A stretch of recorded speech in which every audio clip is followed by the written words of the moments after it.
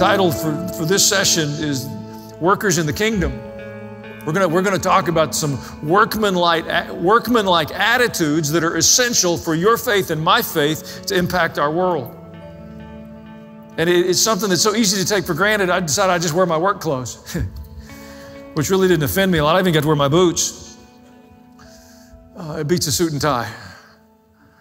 But I want it to be a visual reminder to you that our faith has to be put to the test. It has to be experienced. There's some sweat equity involved. For this particular session, we're going to talk about the personal nature of that. You know, the Bible says that we're strangers here. It says we're pilgrims, that we're looking for another kingdom, that we're present in this world, but we're not really of this world. It's almost as if we're migratory. We have an assignment while we're here, but we're not to become too enmeshed or too embroiled or too attached. We're moving through. And I know, if you've been around church much, or you probably have some idea around that language, but we really don't live that way. That's not really the attitude. It looks like to me we're kind of getting rooted in. That our goals and accomplishments and achievement evaluations are pretty much the same as those who don't know the Lord. And so with God's help, we're going to work through. I'm going to give you some tools in this session. We're going to stop and do some implementation of some things. And then I'm going to hand some things to you that you can take away from here, and you can decide what you'll do with them. But I want to challenge the status quo of your faith. I don't want to challenge your salvation. I don't want to challenge the confidence you have in your relationship with the Lord. But I want to challenge the notion that the solution to our problems is coming from someplace else. A new political leader, a new ideology, stronger something or other, a better economy, different choices about a border. It's so easy to push this out and think somebody else is going to do something with this. Folks, the people of God are at the center of the unfolding purposes of God in the earth. And if we stay the same and respond the same way and do the same thing, why do we think there's going to be a different outcome? We're asking somebody else to do it, and we're kind of looking around uncomfortably going, I hope they're not asking me for more. And I don't mean in the context of this congregation, but in the context of your faith. John chapter 9 and verse 4, we'll start there. Jesus is speaking. John 9 is one of my favorite chapters. It says, as long as it is day, we must do the work of him who sent me. Night is coming when no one can work. Now, like many statements in Scripture, that verse can be understood in many ways. It's Jesus speaking. He's responding to a question that the disciples have posed to him. They're in Jerusalem, and they've encountered a man that's blind, and they somehow know he's been blind from birth. Maybe he had a t-shirt on.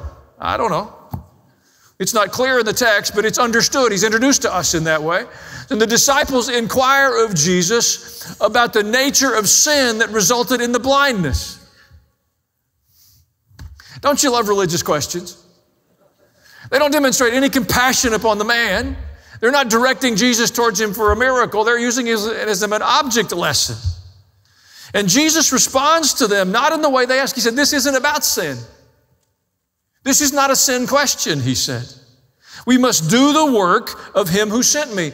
I wish you noticed the pronouns. He doesn't say, I have to do the work of the one who sent me. He said, we do. We've got work to do, he says. And there's a time coming when we won't be able to do that work. I've talked to Angus more than once in recent days. He picked up the phone one day and I said, Angus, how are you? And he said, we're at war. He didn't say, how are you, laddie? Angus is pretty emotive, have you noticed? He wasn't that day. His sons and sons-in-law were protecting the city where they live, and he'd gathered the grandchildren in a chapel on the farm to talk to them about what was happening in their world. And the stores were empty, and they were out of fuel, and the roads were closed. It was a difficult season. We have to do the work of the one who sent us. Night is coming. We've lived such presumptive lives. Oh, we'll serve God after we do something else. Oh, we'll think about God in another season. It's inconvenient right now. And again, I'm not talking about the ungodly I'm not talking about somebody, I'm talking about us. And I'm not giving you I didn't come to hand you an assignment of guilt. I want you to begin to quietly ask the Lord, am I doing the work of God in my life in the way that you created me to do it? It's a very important question.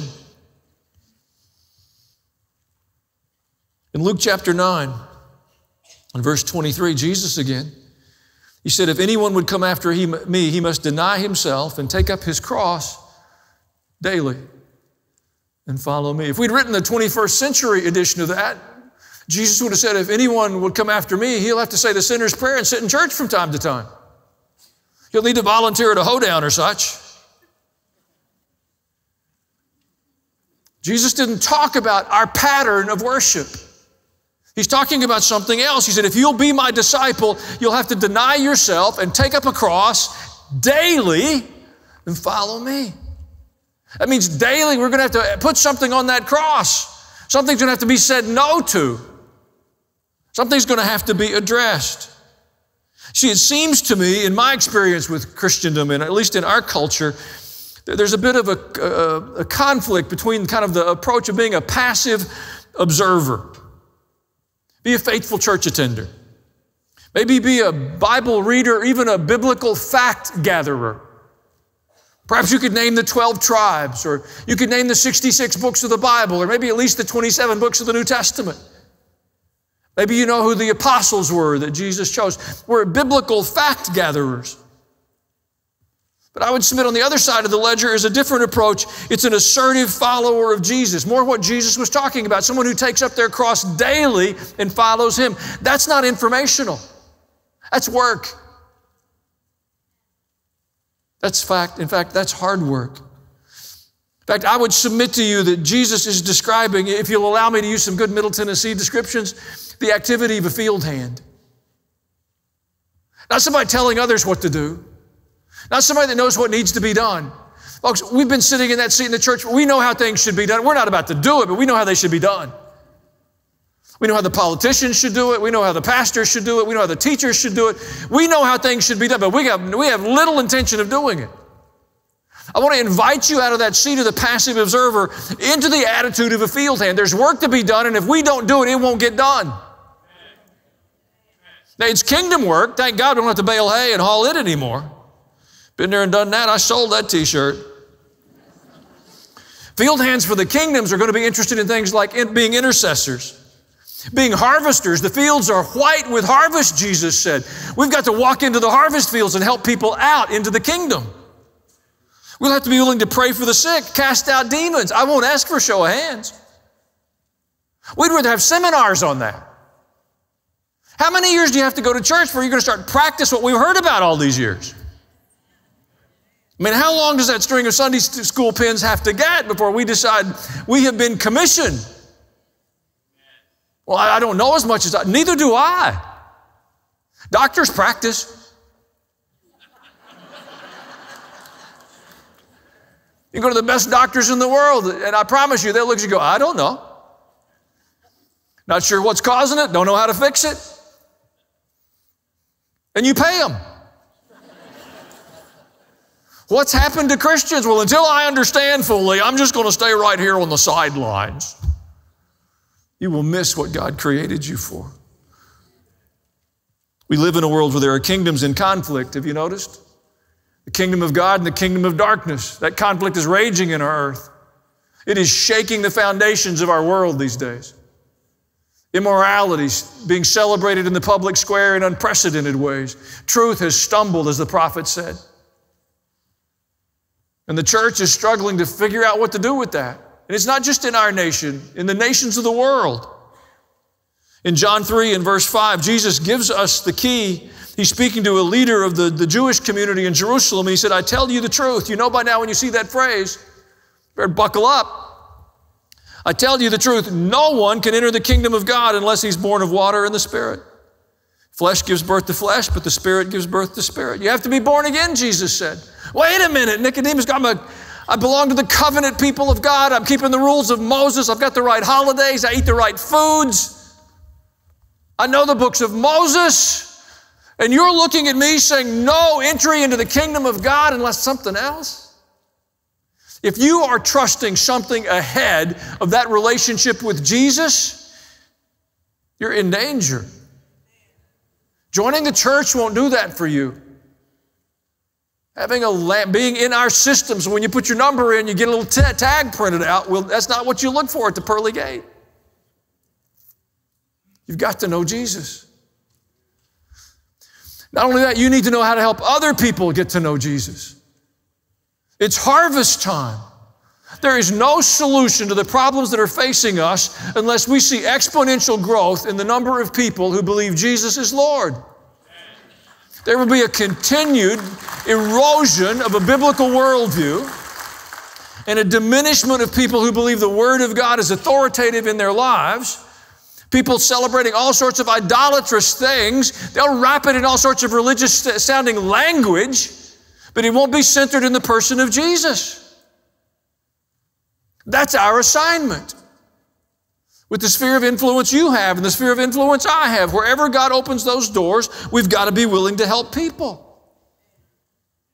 You know that prayer. I gave it to you. I put it in your notes. If you don't know the prayer to help somebody into the kingdom of God, take a picture of it with your phone. Keep it there. Put it in the front of your Bible.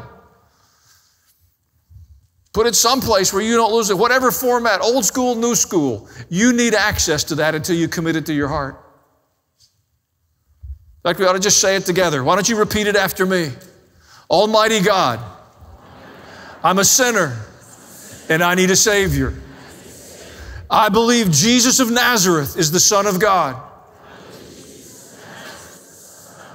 I believe that He died on a cross for my sins. And I believe He was raised to life again for my justification.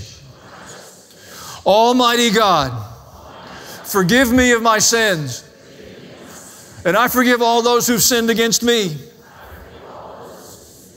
Jesus be Lord of my life, all that I have, all that I am, all that I'll ever be. I want to live for your glory. And I thank you now that I belong to the family of God. Amen. Hallelujah. If you've never prayed that prayer and meant it, that is the doorway into the kingdom. It's not about you, it's about a gift that God provided for us through His Son, Jesus. But to pray that prayer and imagine you've got everything is as goofy as looking through a newborn baby in the nursery or the hospital and say, they've got everything. They've got all the equipment they need, but if they don't grow up, they're going to miss a lot. Agreed? And there's a lot of us sitting around church in diapers with a passy. We've had the same experience at church 30 years in a row. I didn't call your name. But I want you to have that in your portfolio if you meet somebody. If somebody says, if maybe they've got a life challenge or a difficult diagnosis or a problem in front of them, and you hear fear and anxiety, and then there's an opportunity to pray with them. The most significant prayer I know to pray with a person is to invite Jesus into my life. I've watched people be healed of terminal diseases when they prayed that prayer. I've seen them delivered from demonic involvement and curses broken over their lives without anything beyond the willingness to invite Jesus as Lord into your life. Set free from addictions. You don't have to fix their problems. Introduce them to Jesus.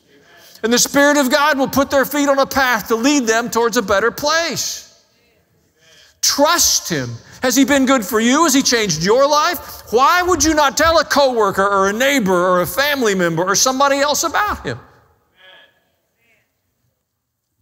Because we trust other things. We get more heated up about other things. Now, once you've been birthed into the kingdom, the reality is we've got to get cleaned up.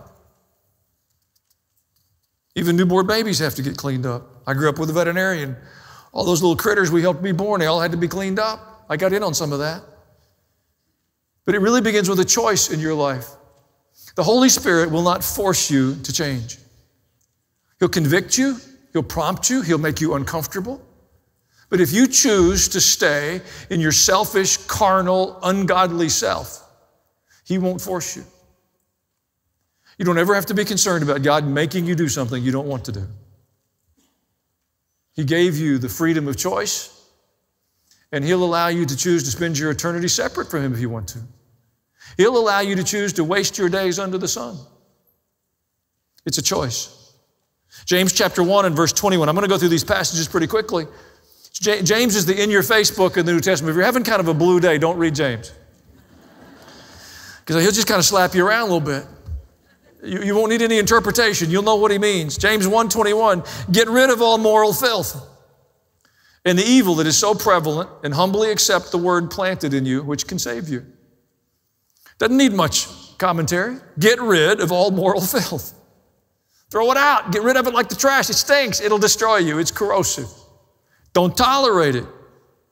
Be as anxious to separate yourself from that as you were COVID a few months ago. Ephesians chapter 4 and verse 22.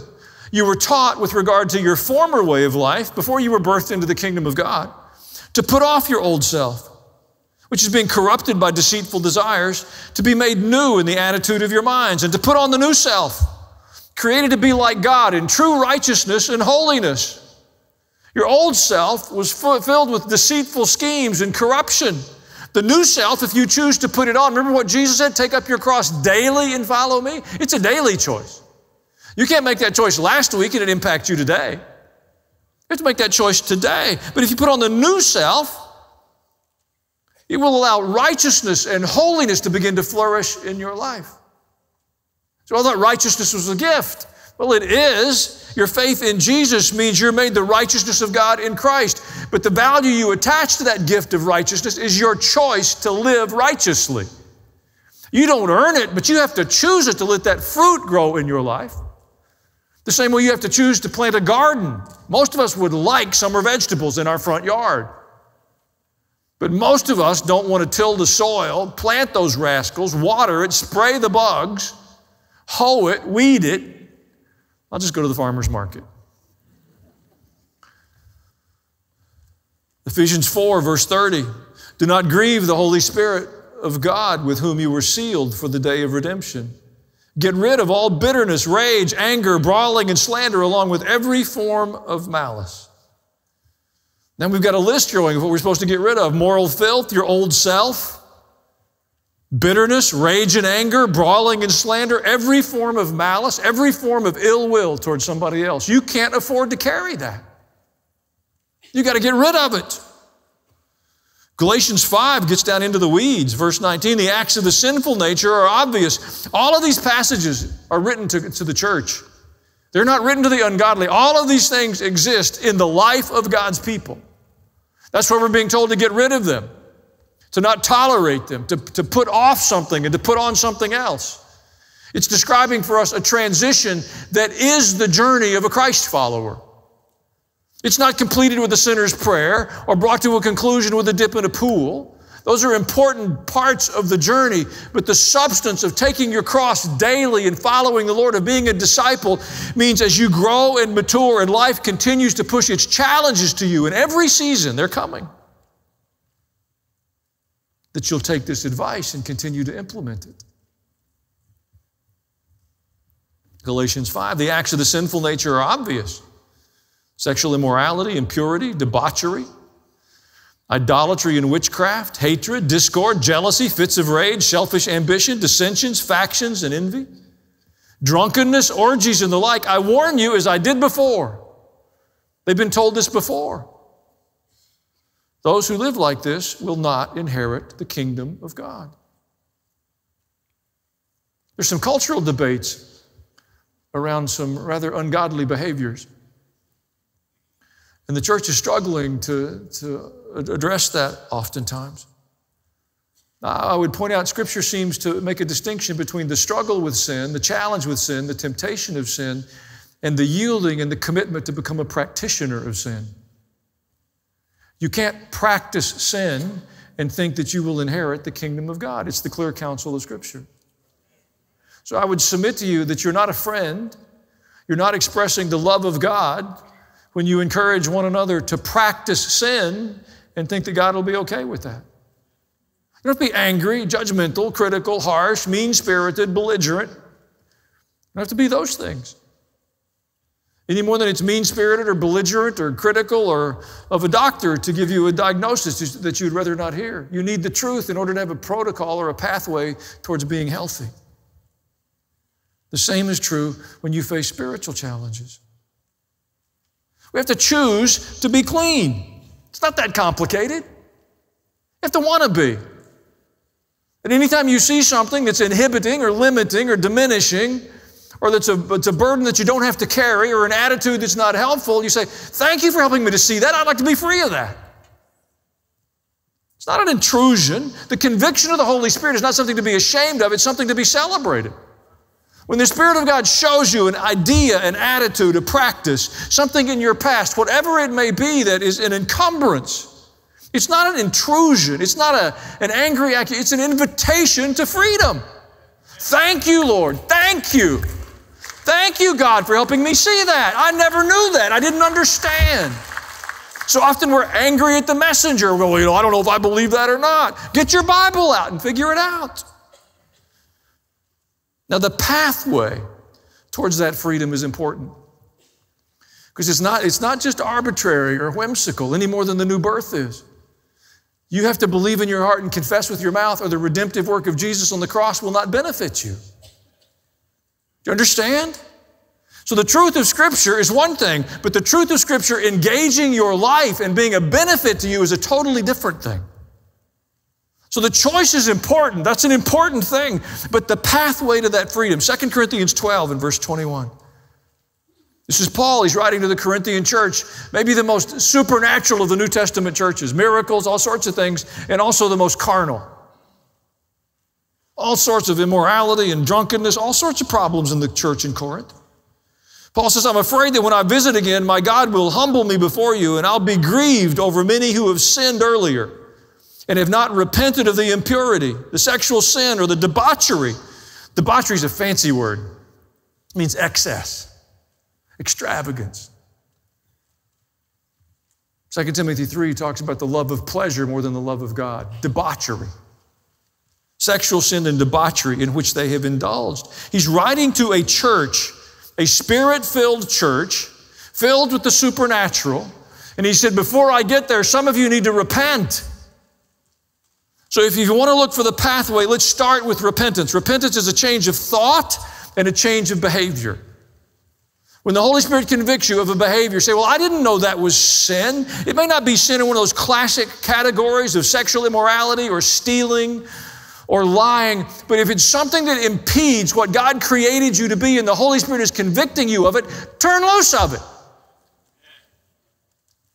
Turn loose of it.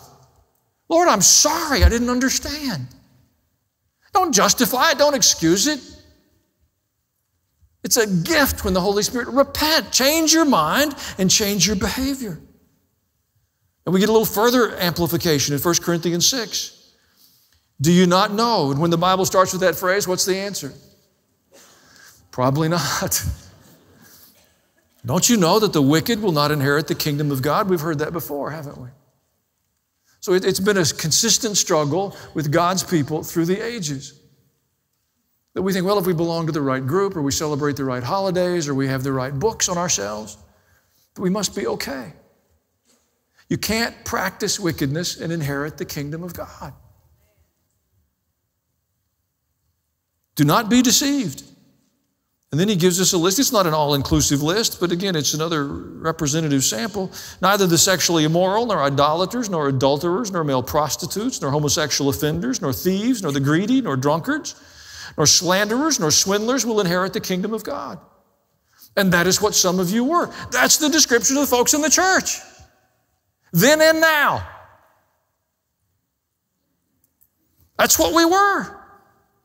But you were washed, you were sanctified, and you were justified in the name of the Lord Jesus Christ and by the Spirit of God. Now we're looking for a pathway out of those places to get rid of moral filth.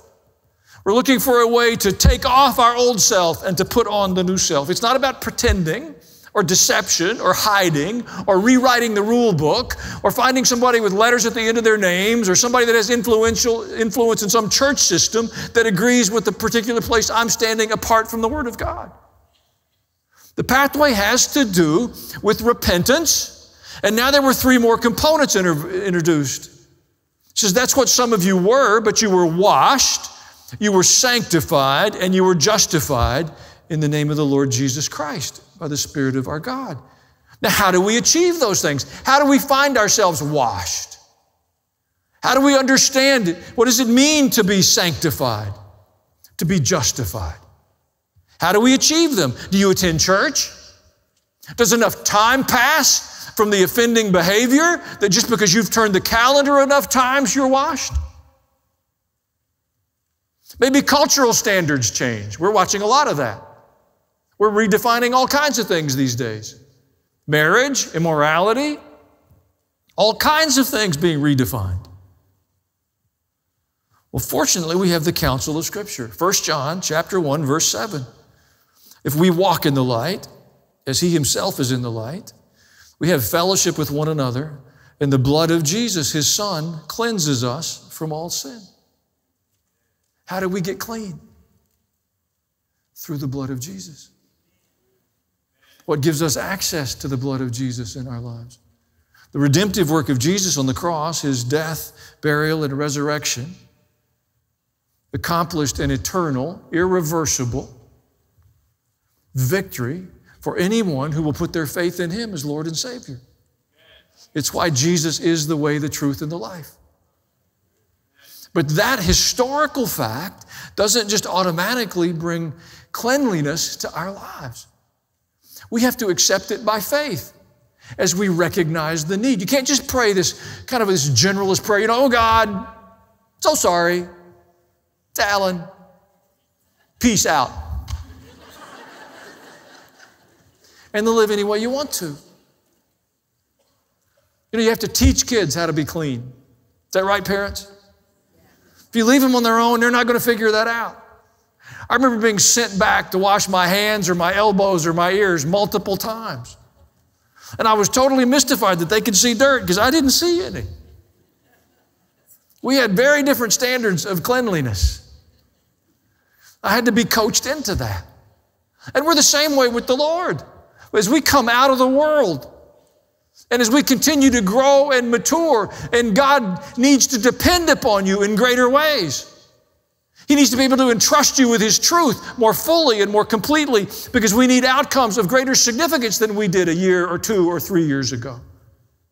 So we need to be clean in new ways, clean of things that we've tolerated and accepted. And it comes to us, we're told, through the blood of Jesus. Father, I repent. Forgive me of my sin. And you say it by name. God, I've tolerated that. I didn't understand it was sinful. I didn't know my casual attitude about what I watched, or the words I used, or the coarse things I would say, or the attitudes I've held towards other people. I wasn't conscious that they were impeding my relationship. I'm sorry, God, forgive me of that. I put it under the blood of Jesus. Cleanse me from it. Whatever the Spirit of God shows you, don't just accept it. Don't just shrug your shoulders and go, oh, it's good enough. No, it isn't. You don't want the doctors that operate on you thinking, oh, I'm clean enough. I took a shower this morning. I'm not going to scrub in. I haven't shaken more than a dozen hands since I got to the office today. Now, before they touch you, you want them to be as clean as humanly possible. Why would we be less concerned? So we've got cleansing. We've got a little idea around that. Hebrews chapter 13 will help us with sanctified. Jesus, that He might sanctify the people. It's something He's going to do for us, that He might sanctify the people through His own blood. Suffered outside the gate. Sanctify is a religious word, and it carries a unique meaning in Scripture. To be sanctified is to be set apart for the purposes of God. If you're doing the Bible reading with us, we just finished kind of pushing our way through the back half of the books of Moses. You got to love God to read Leviticus and Numbers.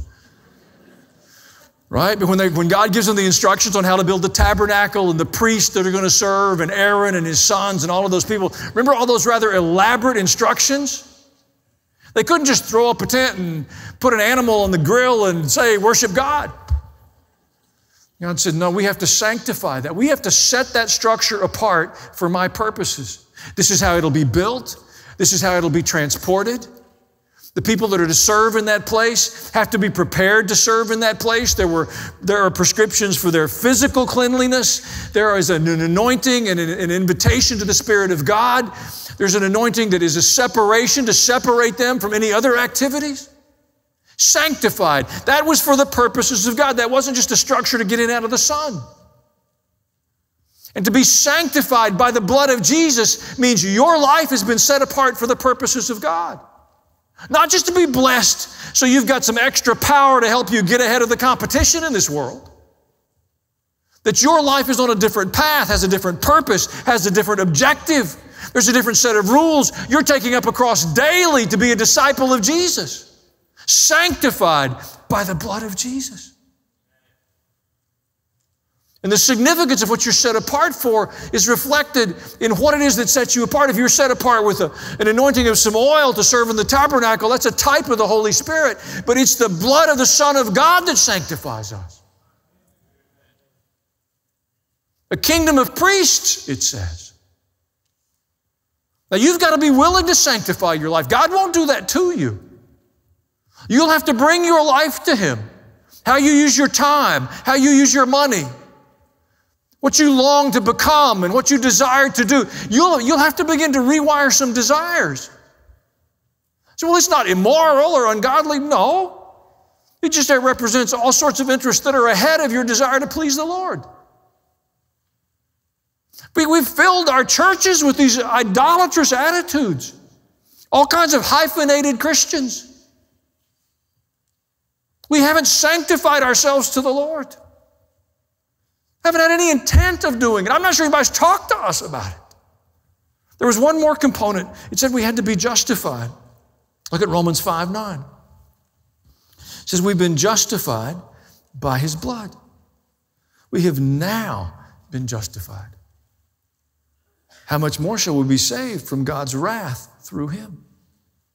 See, it's the blood of Jesus that stands between us and the wrath of God. Justified is another word that has something of a specific definition in the New Testament. To be justified, the best definition I heard, or the simplest, was to be just as if I'd never sinned. Justified. Well, why would that matter? Because one day you're going to stand before the King. And you don't want to show up with all your junk. You want to know you've been justified. Again, how do you do that? You have to attend. How many worship services do I have to attend before I get my justification badge? All right? How many times do I have to read through my Bible? 4? Lord, don't come till I get through 4. No, we're justified by the blood of Jesus. But it's something that you have to apply and live in and long for. It's not about presumption. Now, the real question is, how do we give expression to these things in our lives? How am I doing? Listen fast. I want to step back in the Old Testament for a minute. You know what the Passover is? It's in that period of time when the Hebrews are slaves in Egypt. They've been there for a long time, hundreds of years. They have no memory of freedom. In fact, they were never a free people. They were a free family, but it was an extended family that came to Egypt, and by the time we meet them in the book of Exodus, they've grown into a multitude of people. That multitude of people has never occupied the land of Canaan. They've never had a capital city. They've never had a central government. So all of their memories, all of their self-awareness has to do with being enslaved in Egypt.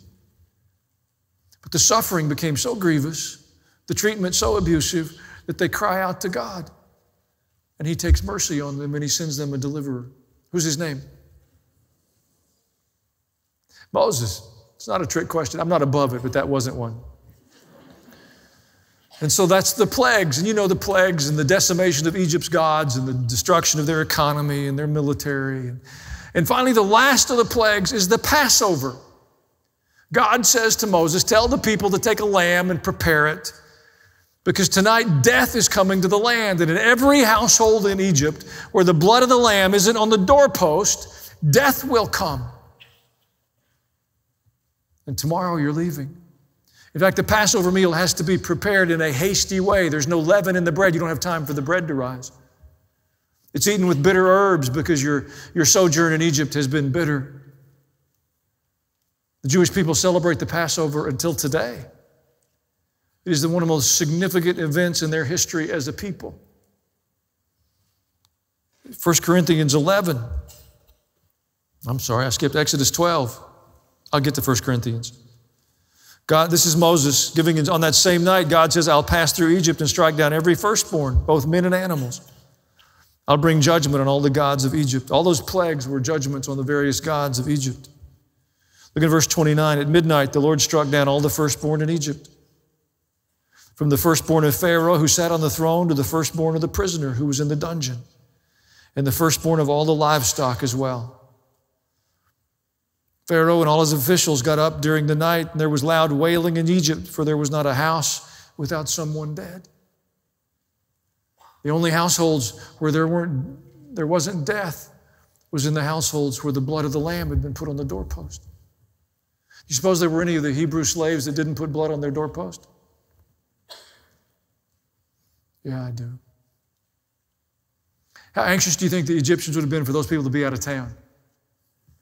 Imagine if in the morning in every house in Rutherford County something died. Can you imagine the panic, the fear? I can't. They literally drove the Hebrew slaves out. Take our gold, take our silver, take whatever you want. Leave us. Leave us. And the only protection between death and freedom was the blood on the doorpost. We'll push forward to the New Testament, John chapter 1. John chapter 1, that's very close to the beginning of John's gospel. Chapter 1. And John the Baptist sees Jesus approaching him.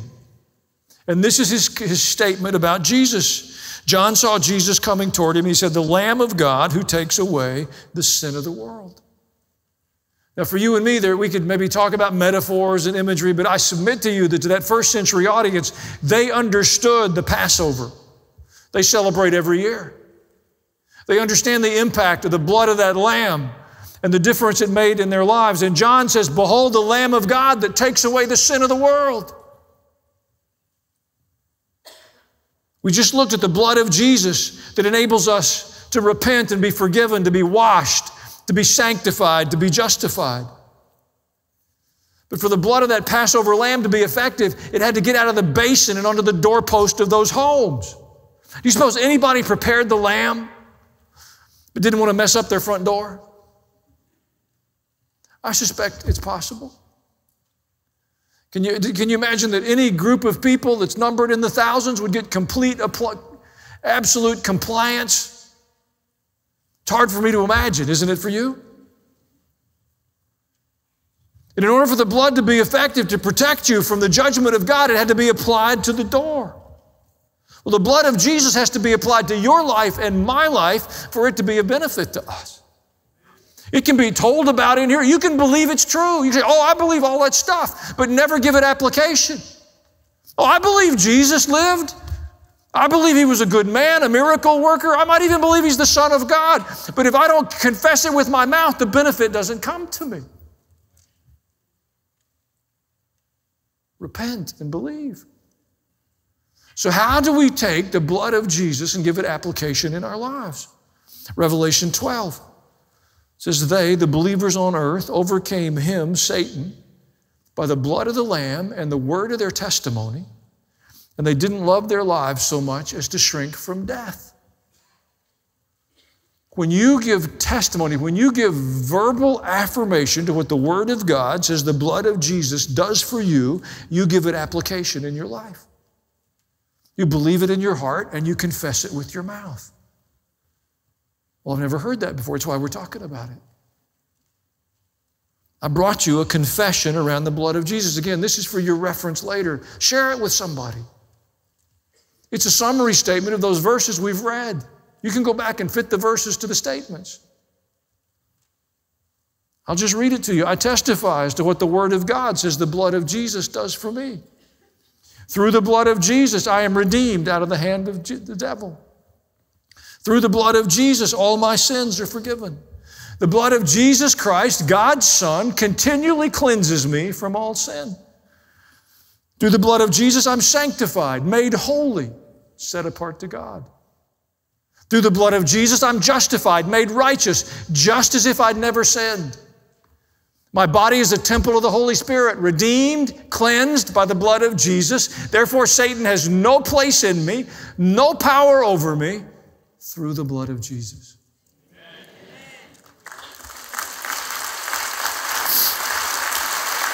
I wonder if you'd say that with me. Can we say that together? You can read it. It's in your notes. I won't have to give it to you a sentence at a time. We're accustomed to reading prayers, right? Okay, I want to be sure I had the right group. Y'all are kind of quiet. Let's read it together. I testify as to what the Word of God says the blood of Jesus does for me. Through the blood of Jesus, I am redeemed out of the hand of the devil. Through the blood of Jesus, all my sins are forgiven. The blood of Jesus Christ, God's Son, continually cleanses me from all sin. Through the blood of Jesus, I am sanctified, made holy, set apart to God. Through the blood of Jesus, I'm justified, made righteous, just as if I'd never sinned. My body is a temple of the Holy Spirit, redeemed, cleansed by the blood of Jesus. Therefore, Satan has no place in me and no power over me through the blood of Jesus. Amen.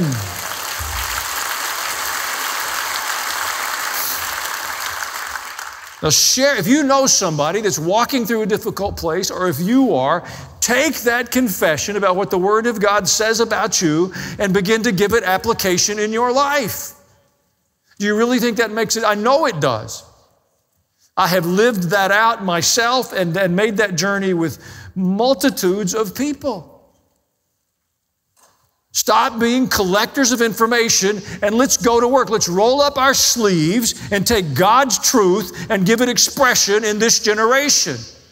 It's time. We've trusted everything else. We've trusted the economy and the political process and political parties. And I'm not opposed to any of those things, but they will not bring freedom to us. I'm happy for doctors, all those good things. I'm grateful for their lives, but I approach them with faith in the power of God and through the cross of Jesus Christ. Now, this is a communion weekend. And I've really done all of this to get to this point. We're going to receive communion together in a moment, but I want to do something beyond that. Because it's so easy for communion to be a tradition in the church or a ritual in the church, and your brain goes kind of numb because you know you're almost done. You start to think about where you're going to eat. And I want to give you a bit of assignment around communion. Let's look at 1 Corinthians 11 first. Again, this is written to a church, Spirit-filled church. Whoever eats the bread or drinks the cup of the Lord in an unworthy manner will be guilty of sinning against the body and the blood of the Lord. It ought to have our attention. You can receive communion in an unworthy way. A man ought to examine himself before he eats the bread and drinks of the cup. You don't need commentary on that. Before you receive the elements of communion, some self-examination is appropriate. Any unfinished business? Anything you need to talk to the Lord about? Anything you've hidden from everybody else, but you need to present it to the Lord? He's about to tell us why. But I don't want to get to the why until you understand self-examination is an appropriate part of receiving communion. For anyone who eats and drinks without recognizing the body of the Lord eats and drinks judgment on himself. That's why many among you are weak and sick, and a number of you have fallen asleep. It's a euphemism for died. I don't believe that there are many ways you could interpret that. There's certainly more than one. But it seems to me that it's not so much a threat that if you eat sloppily, God's going to strike you down in the fashion of Ananias and Sapphira. It seems to me it's far more an invitation to understand how to repent and how to be cleansed and how to be sanctified and justified so that you receive the benefit of the blood of Jesus. And if you don't come to the communion table thoughtfully, and you don't come to the communion table having reflected a bit and understood what you're trusting God for, that you will forfeit the benefits and the blessings of God. We've been presumptive. Well, I want everything God has for me. Folks, that's not how it works. That's as goofy as going to the university and say, well, I just want all the information that's here. Don't you wish it worked like that? Walking in the gym, I just want my muscles to be exercised by all the equipment in this place. Yeah, me too, while I eat donuts. But you have to go to work. You have to go to work in the university. You have to go to work in the gym. And you have to give application to God's truth. We've preferred seminars. We'd rather have a debate on whether or not God still does miracles. Well, I just don't know how I feel about that. How you feel about it is secondary to what God says about it. I understand feelings are powerful.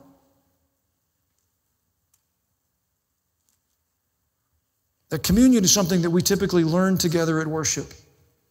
And I think there's a good thing about that. It keeps it from being flippant. It isn't casual. It's open to all believers. You don't have to be a member of this church or dipped in our pool. If you're a believer in the Lord Jesus Christ, you would be welcome to the Lord's table. And it's not the sole authority of pastors or priests or professional Christians. Now, I know there have been seasons in the church history where communion has been used in that way. And I don't really want to unpack all that history. I can just tell you it's an expression of power that's held tremendous leverage. But I believe that the New Testament tells us that we are all kings and priests. That if you're a believer in the Lord Jesus Christ, you have access to the communion table without a professional Christian attached.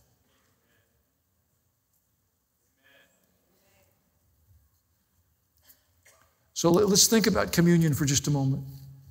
Ways that we could think about it beyond how we've understood it. I understand it as a function of church, and we've grown up in different traditions, and your tradition has a lot of emotion attached to how you know communion.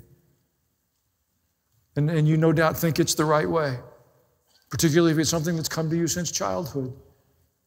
But there's no single Christian tradition, and by that I mean denomination, that has a hammerlock on the whole truth. There are none.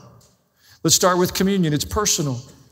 When you come to the communion table, when you come to the bread and the cup, you want to begin, first of all, by repenting of anything you need to. You want to be cleansed. You want to forgive anyone who needs forgiven. You want to be sanctified. Lord, I give you my life. I'm not just asking you to bless me or prosper me or help my kids get whatever. I'm giving you my life. And you want to be justified through the blood of Jesus. Made righteous. Thank you, Father. If for nothing else, it should be an inward celebration, the gift that communion represents to you. But I want to ask you to think about communion beyond that. And I understand this is a little less traditional, but I want to plant some seeds. What if you had communion with your family, apart from a church service? What would you do? Well, it's time for school to start back. Maybe parents, you just gather your children that are getting ready to go to school. And you say as a part of communion, I want to ask the kids to forgive us when we haven't been the best parents we might have been. Maybe you encourage the children to repent when they have been less than they should have been, more rebellious, more stubborn. And then take the elements of communion and ask God to bring new layers of sanctification and justification and cleansing into your lives. So I'd feel a little awkward doing that. Yeah, it's because you've never done it before. Folks, we haven't really taken God's truth and given it application. We've checked the Bible. Oh, I know all about that. I've done that 1,000 times. Why don't we do it this way? And why do we do it with those plastic cups? And blah, blah, blah, blah, blah, blah. Stop it. Stop it. There's lots of things in the context of your family. You could take communion and ask God to forgive us for our indulgent living. We have so much. And we stamp our feet like petulant children and demand more. We could repent of our marginal interest in the things of God. We could give God an invitation to the Holy Spirit. We're ready for our assignments in this family, God. New school year, new beginning. We're ready for your assignments, not just ours. Most of you know what you want out of the school year. Teams you want to make, groups you want to be included in. about God's assignments? Well, I'm saved. How about communion at a birthday celebration? Thank you, God, that you've kept us through this year. And we're turning a calendar page. How about your children understanding the significance you attach to inviting God into their lives? What about communion at a holiday gathering? Before you get to the gluttony. Let's take it to a context outside of your family. What about communion at work? Now I'm meddling. I'm not suggesting you jump up on the desk at work and whip out your saltines. But if there's another believer where you work, or two or three, maybe on a break or around a lunch break, or just quietly, I wouldn't announce it, I wouldn't tell anybody, but what if you took communion and said, God, let this workplace become a lighthouse for the kingdom of God? What if we rolled up our sleeves and treated this like it mattered? What if we got serious with it? What if you got together and took communion with some coworkers and you said, God, help us to work with integrity, to live free of gossip and complaining and laziness? Or maybe you have some supervisory roles. God, help us to lead in a way that God honors you with our attitude, with concern for others and not just profits.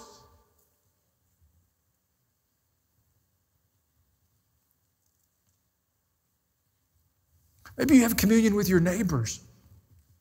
Are they Christians? Do you know? Do you care? You can blame me the first time. My pastor's got this goofy idea. We want to see God honored in this neighborhood. We want it to be hard to live in this neighborhood and miss Jesus. God, we don't want anybody to live for 12 months in this neighborhood and not come to know you in a personal way. Help us, God. Folks, this could be done. This is achievable. You have enough information. How about communion with the sports teams? All kinds of youth leagues, adult leagues. Everybody in here has been touched directly or indirectly by some kind of a sports league. We worship the stuff. And I played sports most of my life. What if you had communion with the team? May God be honored in our time together. That'll change how you think about that interaction. May God be pleased with us, how we conduct ourselves, how we interact with one another, the language we use, what's instilled in the hearts of these children. We have got to bring our faith back into play in the world in which we live and stop relegating it to a few minutes on the weekend. We do. Now, we're going to take communion together, but I've given you some tools. I've given you a prayer to introduce somebody to the kingdom. I've given you the blood of Jesus confession. I brought you the communion scripture. So if you're going to try this at work or at home, 1 Corinthians 11:23 will get you through. It says he broke bread and said, this is my body, which is for you. Do this in remembrance of me. Have you ever heard that before? And then he took a cup and said, this cup is a new covenant, right? In my blood. You've got the language and the verse that goes with it. You're equipped. How many of you be willing to take communion outside of a worship service? Look at that. Imagine what could happen in our community. Imagine what could happen. We're going to take communion together. Tomorrow we're going to talk about what this means in the public square. This is the private life. The work of the kingdom in our lives. Communion didn't start with the pastor. Our Lord put this in place. Oh, by the way, they had just completed the Passover meal. And they're going to leave that upper room and go to Gethsemane where he'll be arrested and begin the sequence of events that will lead him to the cross. And at the end of the Passover meal, he took a piece of bread and broke it and said, this bread is my body broken for you. As often as you eat this, do this in remembrance of me. Let's receive together. Then he took a cup. said, this cup is a new covenant, a new contract, sealed with my blood. And as often as you drink it, you proclaim my death until you see me again. Let's receive together.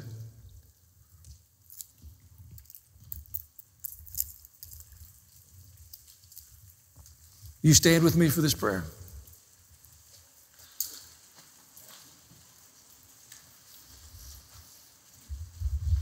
I know some of you are here to be baptized.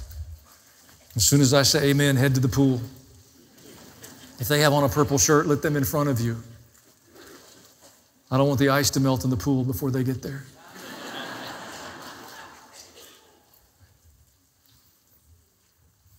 And we're going to pray. If there's anything you need to release to the Lord, if there's anything you want to be free of, if there's any place where you want to invite Him in, it's not based on our goodness or our effort or our holiness. It's through the blood of Jesus. That's why we come to the communion table. Father, thank you for your word, for its truth and power and authority. I thank you for the honor of being together and of looking at your word. And tonight, as we've received the bread and the cup, we receive your life into our lives. Thank you, Lord Jesus, for what you've done for us. We come in humility to repent of our sin, to lay down anything that we're conscious of that would have separated us from you. Any behavior, any attitude, any thought. Lord, if there are those we need to forgive, we set them free tonight. If there is anger or resentment or bitterness or hatred, Lord, we lay it down. We ask you to forgive us as we release those others. Lord, some in our midst need a miracle tonight. I pray that you bring health to their bodies. Where there's been sickness and disease, that it will yield and relent, and health and strength and vitality and life will come. Lord, others are captive by fear and anxiety and uncertainty. And I pray the peace of God will fill our hearts and our minds. Thank you, Lord Jesus, for your provision for us. That we have been delivered out of all the hand of the enemy. That his power over our lives is broken. That we've been washed clean and made whole, sanctified and justified through the blood of Jesus. That we are free tonight. We praise you for it in Jesus' name. Amen. Hallelujah.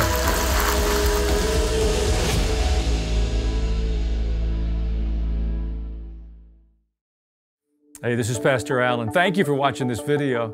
If you enjoyed it, like it, and most importantly, share it with your friends. If you want to be notified when there's new content, when we post new material, if you'll just subscribe to my channel and hit the bell, you'll get the notification. Most of all, I pray God blesses you as you continue on your spiritual journey and open your heart to the Lord. God bless.